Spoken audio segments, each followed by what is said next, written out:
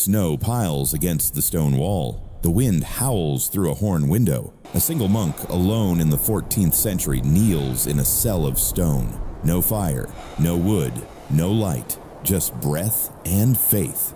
Now imagine trying to sleep through that storm, when even the air itself wants you gone. No heater, no blanket, just a man. And the silence of a frozen world. But he didn't freeze. He didn't die. He slept warm. How? How did a man with nothing but stone and straw beat the cold of a blizzard? Tonight we uncover 7 real survival secrets techniques so simple, so brilliant, they kept medieval hermits alive when nature itself tested their faith.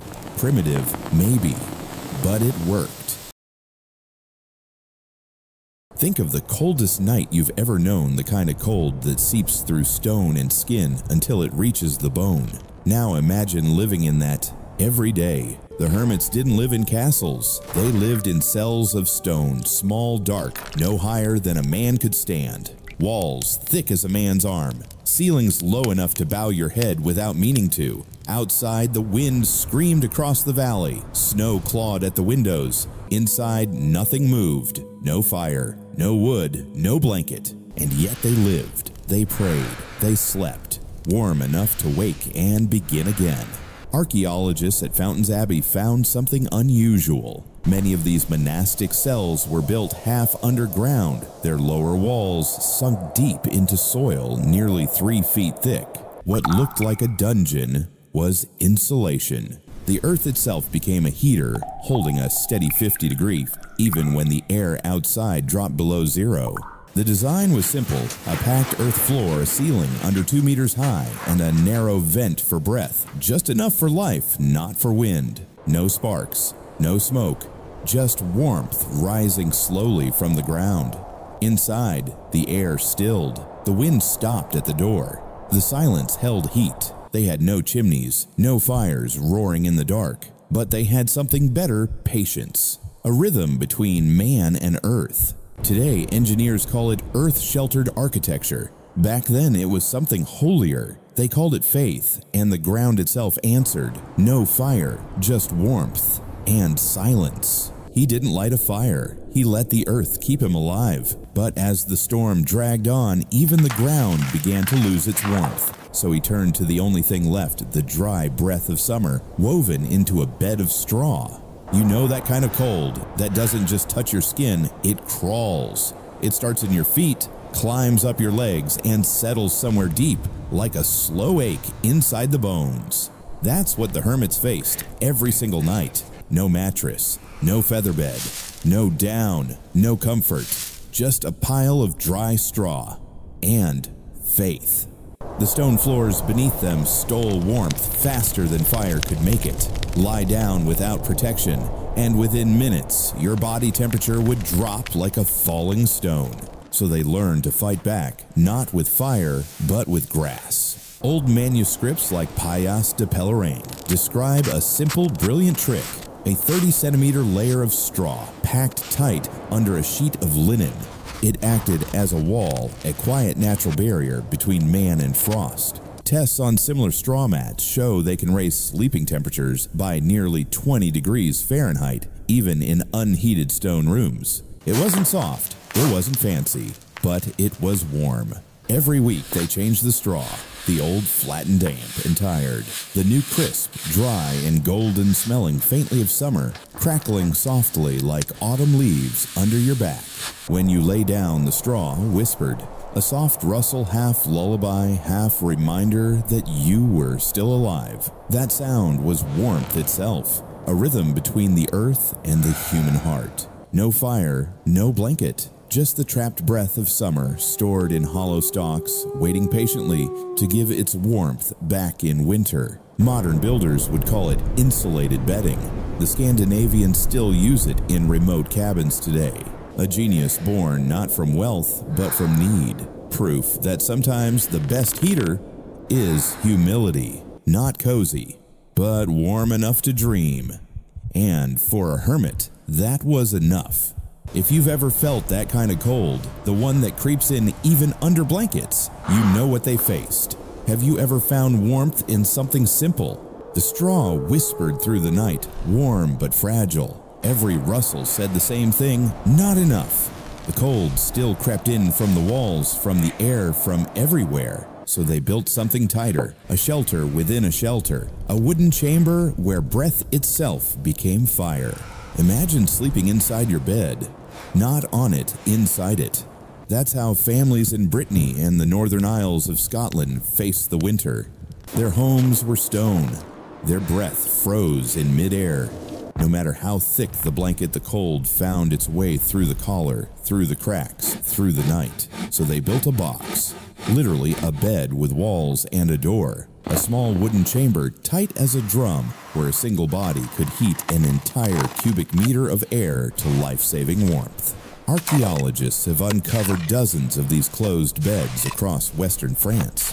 At the Musée de Bretagne, fragments of oak panels still bear traces of soot, suggesting candles once burned inside. In Scotland's Hebrides, a fully preserved box bed from the 1400s stands inside the Sky Museum of Island Life. Its panels blacken the edges, sealed with animal fat to block drafts. Wool scraps found within hint that the interior was lined for insulation.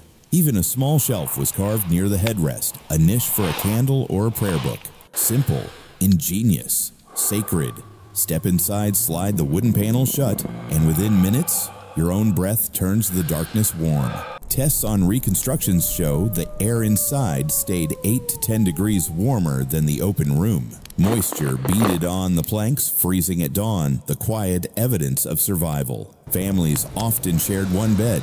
Children crawled in first, parents last, closing the door, like sealing a promise against the cold.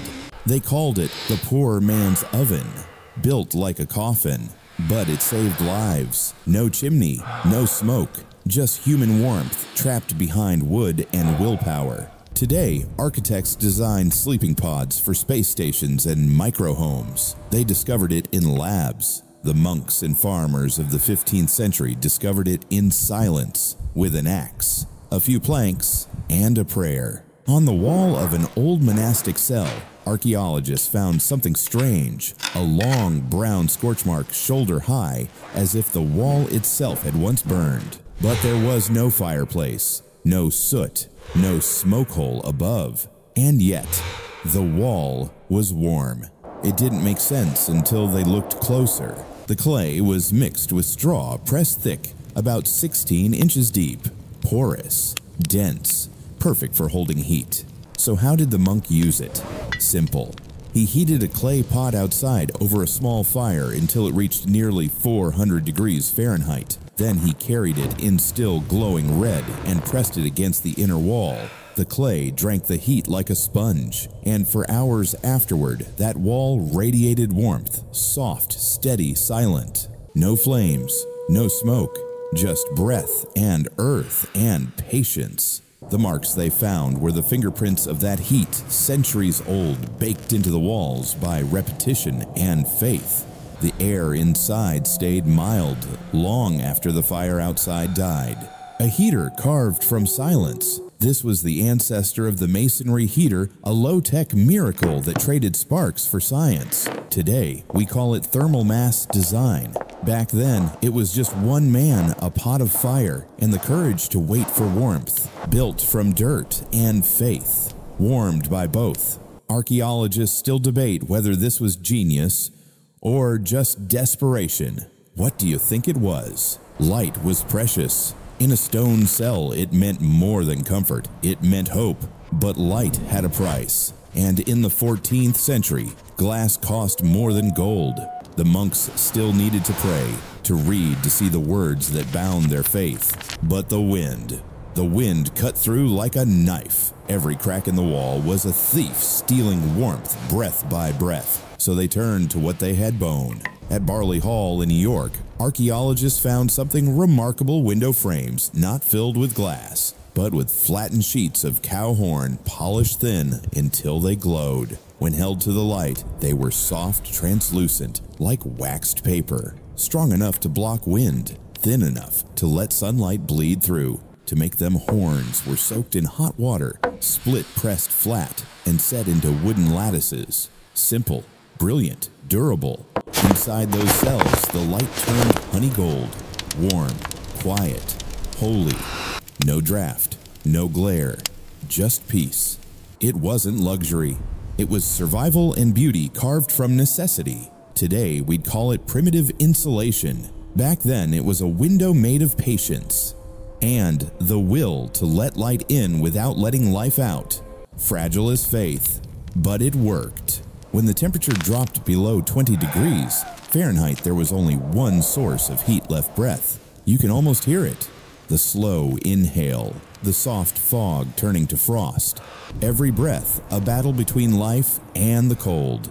Cold doesn't just touch you, it steals from you breath by breath. Every inhale pulled warmth from the lungs. Every exhale carried hope away. But in a Yorkshire manuscript, monks left a single line of instruction: sleep within thine own breath. A simple phrase, a survival code. They would wrap their heads in linen, a thin shroud covering shoulders and mouth, trapping a pocket of air around the face. A tiny microclimate 10 degrees warmer than the frozen room beyond. No fire, no wood, just warmth, made of breath. It wasn't comfortable. The air inside was damp heavy, but it worked. Moist air trapped heat far better than dry air. Modern science calls it microclimate control. The Hermits called it a prayer of warmth. Inside that cocoon, each breath fed the next. The body became its own furnace, the soul its own fire. Today, soldiers in the Arctic still do the same, breathing into their sleeping bags to warm the fabric around their face. Different century, same instinct. Faith wrapped in fabric. Warmth you can breathe. Some people pray for warmth. Some build it. Which one would you be? Every monastery had one room where silence met fire, the calefactory. It was the only place in the abbey where warmth was allowed to live. The stone walls glowed faintly from the embers. The air smelled of ash and wool. Dozens of monks sat side by side, reading, copying, praying hands over a single open flame. But wood was scarce, too precious to burn all night. When the fire went out, the cold returned like judgment. They learned to time their lives by heat. Right after evening prayers, when their bodies were still warm, they ended the day, not with words but with motionless discipline. No talking, no stopping. They left the calefactory in silence, walked directly to their stone cells, and lay down while their hands and hearts were still hot from the fire. That simple order warmth first sleep second kept their bodies from the shock of the frozen dark. It could hold heat for 2 to 3 hours longer than resting cold. Enough time to drift into deep sleep before the chills set in. They didn't waste energy, they scheduled it. A rhythm of body and faith. Today we call it thermal timing, the science of sleeping while your core heat is at its peak. Back then they just called it obedience, because sometimes discipline burns longer than fire. Stillness is its own kind of warmth. The storm has passed. Snow still clings to the stones, melting slow under a pale sun. The valley is quiet now. No bells, no wind, just the soft drip of thawing ice. Inside the cell, the air is still. The straw bed creaks. A breath rises steady calm. While the world chased flames, he chose stillness. While others built fires, he built rhythm warmth in his hands, silence in his heart. He had no chimney, no stove, no glowing hearth. But he had the patience to listen to the earth, breathe the discipline to wait for warmth instead of demanding it. Every wall, every stone, every humble act of faith was a conversation with the cold, and he always answered softly, because warmth, real warmth, was never just about fire. It was about attention, about presence, about faith. Today we have heaters, insulation technology, but the principle remains the same. What keeps us alive isn't heat, it's intention. The storm ends, the breath continues, and the warmest fire was faith itself. If you found warmth in this story, the next one will take you deeper into how monks turned clay into heat. Stay by the fire.